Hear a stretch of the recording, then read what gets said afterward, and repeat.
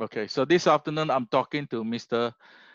Edmund Bong, who is a lawyer practicing in Kuala Lumpur, and he was also Malaysia's representative to the ASEAN Intergovernmental Commission on Human Rights from 2016 to 2018. He is also the founder of the Malaysian Center for Constitution and Human Rights. Edmund has actually done some work in Sabah, and he knows Sabah quite well. Thank you very much for coming, Edmund. I understand you actually used to go to Sabah quite often, is it? Yeah. I think I saw you giving a couple of thoughts in Sabah. Anyway, the purpose of this afternoon for this podcast is basically I'm trying to get professionals such as yourself to talk about the Malaysia Agreement from the Peninsular Malaysia perspective. I'm sure you're well aware that this is a highly contentious and what they call heated debate in East Malaysia. Basically, the argument is along the lines that people are unhappy with the state of federal-state relationships. They feel that the federal government has not lived up to its promises of giving autonomy to Sabah and Sarawak on the one hand, and secondly, Putrajaya has not respected the so-called position or equal position of Sabah and Sarawak. But leaving that aside to one part, let's start and talk about the legal aspects of it. What I want to hear from you is that what is your opinion? What is your legal opinion? Obviously, Malaysia Agreement is an international agreement, and there are some groups in Sabah and Sarawak who say that if there's going to be any legal remedy, since it is an international document, why don't we litigate under international law? Can I have your legal opinion on whether this is possible or not possible, or if it is possible, what is the angle of this legal argument? Thanks, James. This is actually not new. We have been speaking about it for many years, and I understand the sentiment in Sabah, especially when it comes to elections and a lot of politicians speaking about trying to litigate and trying to talk about restoring the rights of Sabah and the people of Sabah and Sarawak. So what I'm going to say is not new, but I think it's good that you have asked me this question, and this video can be recorded, and I think we can even share it. We have to go back to a bit of history. One, in 1963, when we admitted the new states, there was that Malaysia Agreement. But then when that Malaysia Agreement was signed, it was then subsumed as part of the Constitution, our federal constitution. So if you look at the federal constitution, it's very clear that it respects the Malaysian Agreement.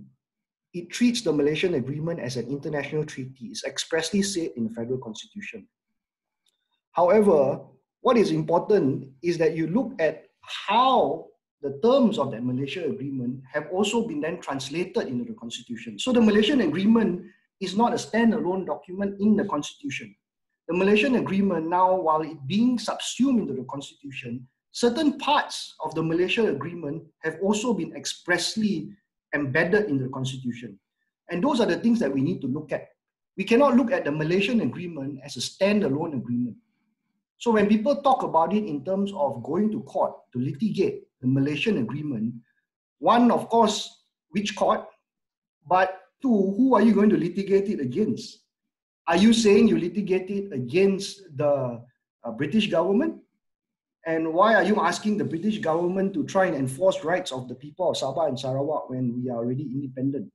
So legally speaking, when people say, let's go and litigate it, I suspect a lot of that kind of sentiment is more political than legal.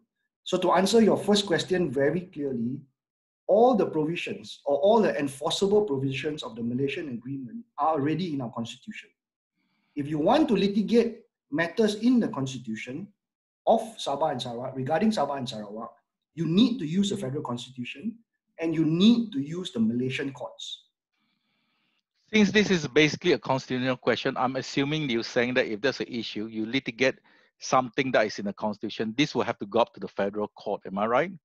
You can go to the federal court, or if it's a matter of declaring a law or an executive action unconstitutional, you can start at the high court. So you have two options. But your defendant is the Malaysian government. Your plaintiff will be the Sabah government. That is the point I've been stressing. The problem with Malaysia has been that we have had for many years one government controlling federal and one government controlling Sabah.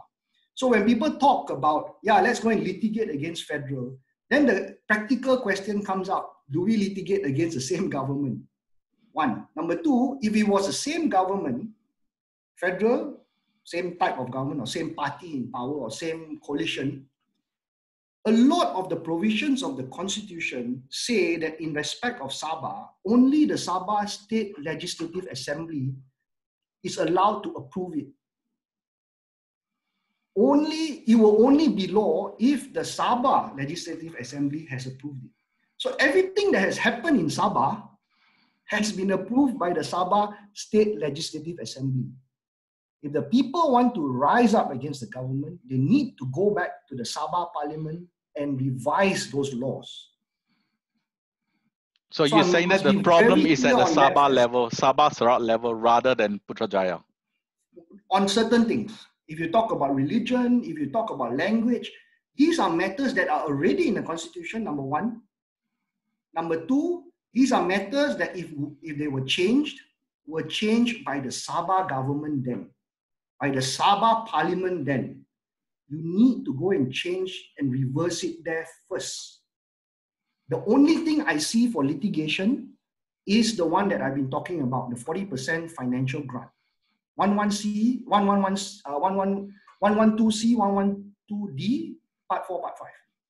That 40% is something that is expressly stated already in the Federal Constitution that allows the Sabah state government to initiate with the federal government a review of that.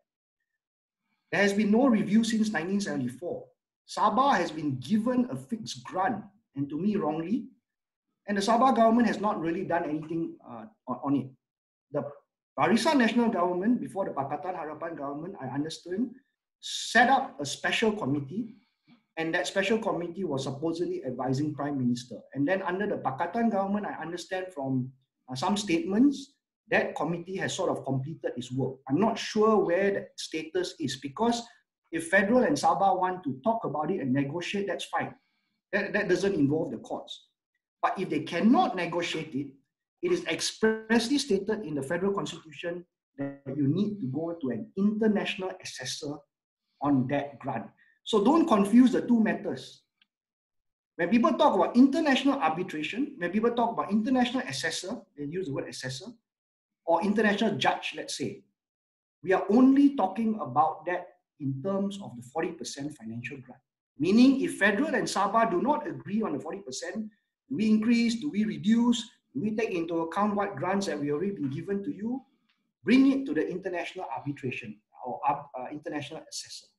Only that part is allowed for international tribunal decision. But that process hasn't really even started. When people are negotiating, when Sabah and federal government are negotiating, they can continue to negotiate. But I believe Sabah government has not sent a letter of demand to say to the federal government, look, I need to backdate what you owe me since 1974, or at least moving forward. This is the sum. This is how I've calculated it. If the federal government does not agree, then you litigate it in the international fora with an international assessor. And that international assessor's decision will be binding. Mm-hmm. So you're saying that basically the only one that's clear-cut case where there is an opportunity to take it to a forum outside Malaysia is the 40%. You know, right, in Sabah, they've actually also tried to litigate on this idea of Borneonisation. But one of the things they face from local court is the issue of local standi. The two persons right to litigate it could not get it beyond the initial hearing. The other area that people always talk about litigating is actually the oil and gas resources. But of course, they're not formally part of the MA63. They're more to do with the PDA 74. Can I get your legal opinion on these two issues? Yeah, so the Borneonisation litigation, again, we need to look at what really is the issue. I don't see what people mean by Borneonisation.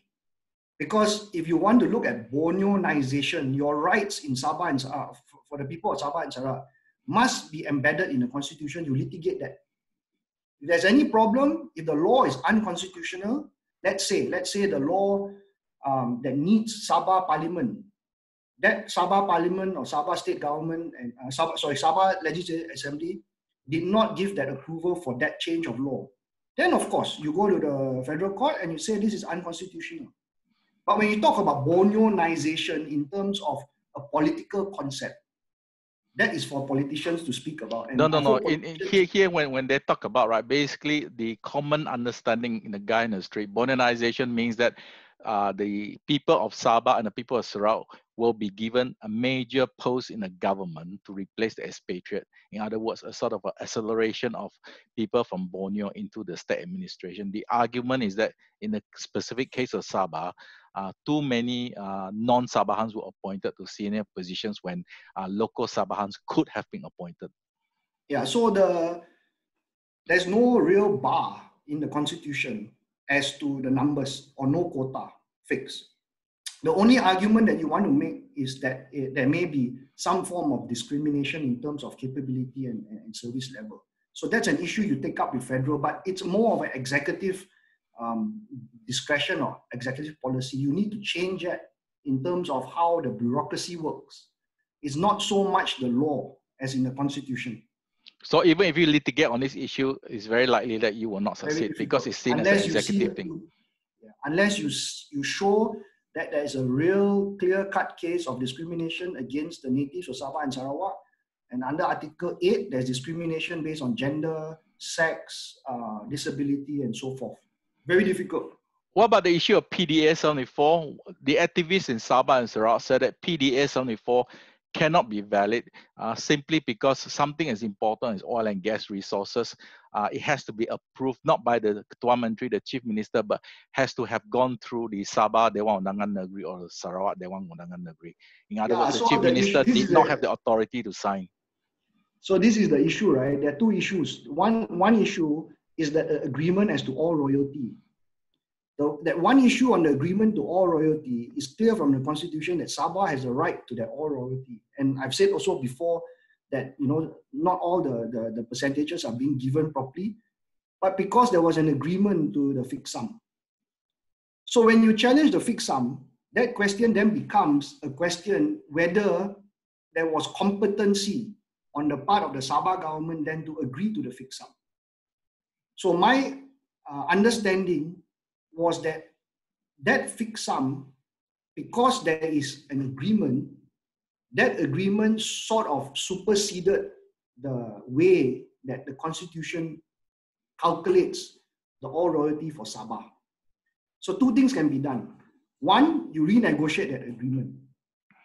If you do not want to renegotiate that agreement, then you have to say that whatever is fixed in the constitution of Sabah and how it's calculated supersedes that agreement. You have to declare that that agreement has been invalidly, is unconstitutional, it's against the constitution. The second question, and I think there was a challenge that has been taken up by Sarawak in the federal court. Federal court did not give leave, I think, that the act is unconstitutional is actually sort of a red herring. The more important act that we need to look at is the act on how you decipher, how you calculate the continental shelf of Sabah. And that was really governed very much by the emergency ordinance, where federal could actually extract oil from a larger area of Sabah. So that area is going to be very technical, but the answer to that really is to look at how you demarcate where is Sabah's shores. That then you say, okay, this is Sabah's and this is our oil royalty. So the second question, the more difficult question is a geographical question. And I believe it's the Continental Shelf Act. That should be the one that allows for, or that's an entry point for more litigation on that. But you haven't answered the question whether you think that the PDA can be declared illegal because the Chief Minister doesn't have the right to sign it. It's not the competent authority. If you ask me, I think the PDPA is not unconstitutional. The question really is how you then calculate, as I said, the land area and the sea area. Because if you had, on my first argument, if you had said, okay, I'm going to agree to less oil royalty based on the PDPA, then it's a state government decision. When you want to say this state government decision was wrong, then what you have to do is you have to declare all the acts invalid, all the decisions made from time of agreement to be invalid. And it's a very, very difficult point to make when the state government has actually agreed to something that was much less or a different form of calculation if you were following the constitution. Have you heard of a thing called the Chagos case? No. No, okay. Anyway, to move along, my last question is this. There are a lot of people in Sabah and Sarawak who are of the opinion that it is very difficult to litigate this in the Malaysian courts because the Malaysian courts tend to tend to support the state. I just wanted to ask you, if there's no legal remedy, say both at the international arena as you hinted, and limited remedy at the domestic law, right? Then does this mean that this issue really has to be resolved at a political level? Because what we have seen is that since independence, the fact that we have this level of unhappiness in Sabah and Sarawak suggests that the political solution has not worked. Yeah, so if you give me all those assumptions and you say, yeah, if, then the simple answer is yes. What the judges like to say when we go and talk about, sometimes borderline political issues is go back to the ballot box. This is not for the judges to decide. So I want to just say that when politicians anywhere, you keep saying, I will fight for the rights of Sabahans, I will fight for the rights of Sarawakians, then you ask them, what actually are you fighting for? You're actually fighting for things in the constitution. Then you ask them, what is it in the constitution that you're fighting for? Are you fighting for language? Are you fighting for more space in the civil service? Are you fighting for religion? If you're fighting for these things, then you need to drill down and ask, okay, what has happened for all these years where the Sabah government, whichever government was in power, what did they do? What were the laws that were passed? More importantly, for example, I think, and it's all over in Malaysia, right? In Malaysia and Sabah and Sarawak, is really the rights of the natives, rights of orang asli, orang asal. I think that's something that people always ignore or people do not talk about.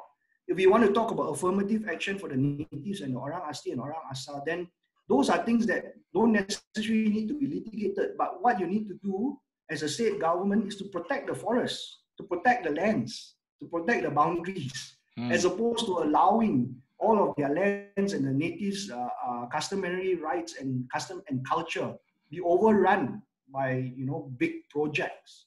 I think that is something that immediately can be done by the Sabah government or Sarawak government. I think that's more important.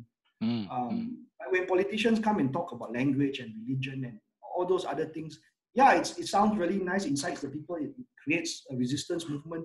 But then when you look at a bit more detail and ask, what really are you fighting for? Tell me, where does it say in the constitution you're fighting for?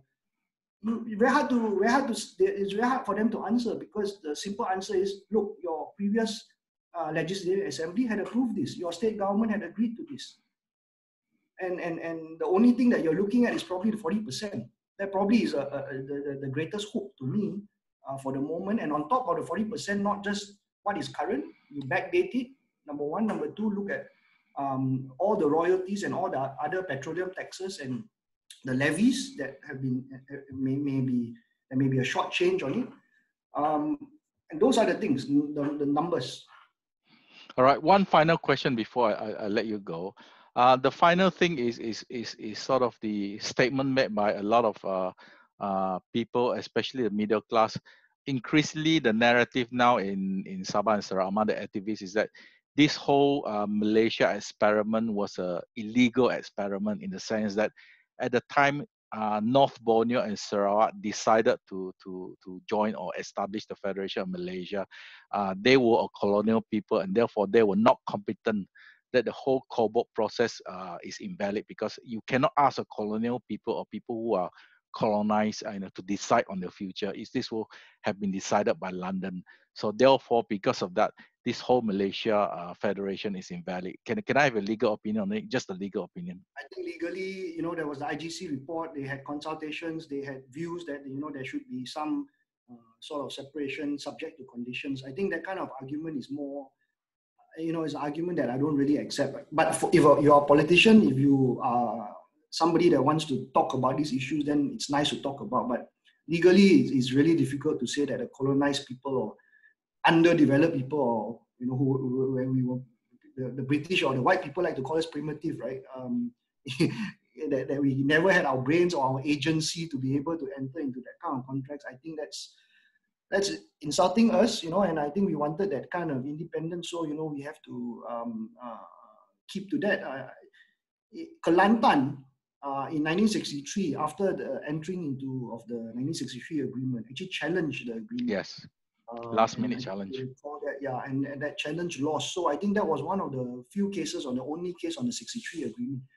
It's going to be very difficult to say that that agreement is null and void just because we're not competent to enter into that agreement. I think that kind of argument really should stop, because it actually makes all of us look really stupid. All our grandfathers, great-grandfathers, or predecessors who had decided to ask for independence subject to conditions look really dumb. All right. Well, thank you very much, Edmund. I think that was an interesting and a stimulating discussion. I really hope to speak to you again when new developments appear on the horizon. Thank you very much, Edmund. Thank you, James.